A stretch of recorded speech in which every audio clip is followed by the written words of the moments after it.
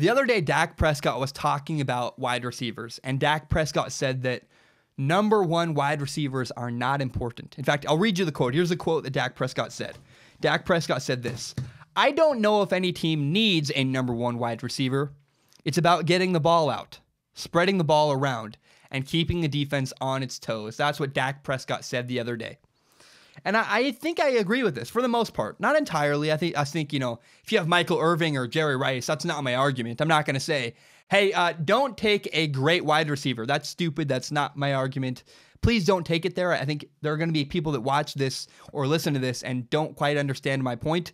My point is 100% not to say, if you can have Jerry Rice or Michael Irving or even Julio Jones, that's not a bad thing. Take them 100%. They're great wide receivers. But I will say this. There are two reasons why I agree with Dak Prescott. At least not having a number one wide receiver could be good for Dak Prescott. First of all, I think wide receivers are somewhat overvalued.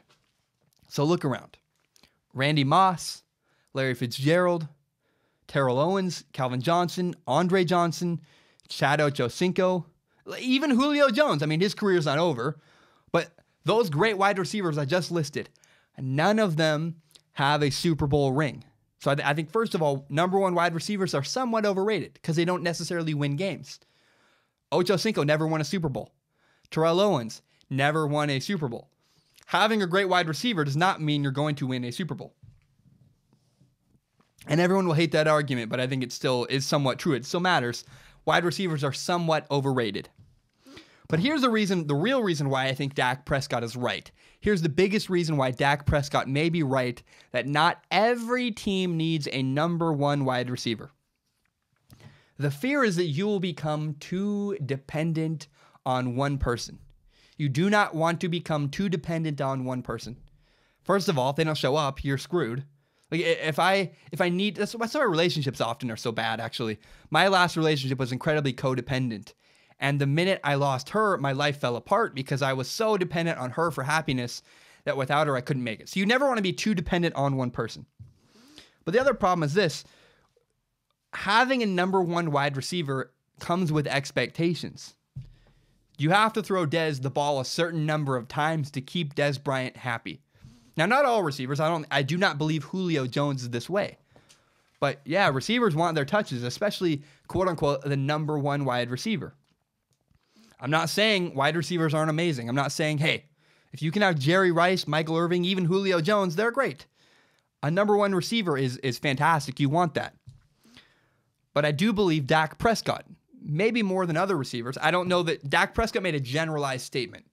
Dak Prescott said, I don't think any team needs a number one wide receiver. I don't believe that's true. But I do believe Dak Prescott may be better off without Dez Bryant. Dak Prescott may be better off without a number one wide receiver. See, when you decide where to throw a football, you want the defense to dictate where you throw the ball. I'm looking downfield. I read the defense. Oh, okay. Cole Beasley's wide open. I'll throw to Cole Beasley. Your thought process should not be, Cole Beasley's open, but I haven't thrown Dez Bryant the ball in 9 throws. I better get him a pass. That's not what you want. Or even pre-snap.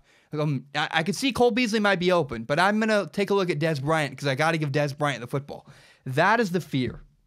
See, number one wide receivers can throw off your thought process if you're trying to get them the ball all the time. Or another problem is this. It's 3rd and 3 or 3rd and 7. And Julio Jones is my guy. Then you predetermine I'm going to throw the ball to Julio Jones rather than read the defense and take what the defense gives you. See, my whole argument is this. Sometimes having a number one wide receiver can actually overcomplicate things. I never had a number one wide receiver in high school or in college, and actually it was great. It was freeing because I could throw to the guy who was open rather than, oh, I got to get the ball to Jeremiah, or I got to get the ball to Marcus, or I got to get the ball to Dez. There never was that. It was actually always, who's open? Based on what the defense is giving me, who is actually open? And I do believe this will work in Dak Prescott's favor. Not having Dez Bryant is good for Dak Prescott. He will improve because he doesn't have that number one wide receiver, that expectation. I got to throw the ball to Dez. 3rd and 3, I got to give the ball to Dez Bryant. Again, I would take Antonio Brown. I would take Julio Jones. I would take Michael Irving. I would take Jerry Rice. That is not my argument here. But what I am saying is I think Dak Prescott is better off without Dez Bryant because the expectations, the predetermined trying to get in the ball, everything. I think Dez Bryant was bad for Dak Prescott, and I do believe Dak Prescott will take a step forward without him. Thank you for watching this video. Remember, if you like it, you can subscribe to Strong Opinion Sports on iTunes, on SoundCloud, and on YouTube. You can find the full entire hour-long podcast on YouTube. And if you really like this podcast, help me grow Strong Opinion Sports by telling your friends about the show on Facebook, on Twitter, whatever it is. Help me grow Strong Opinion Sports by telling your friends about this show.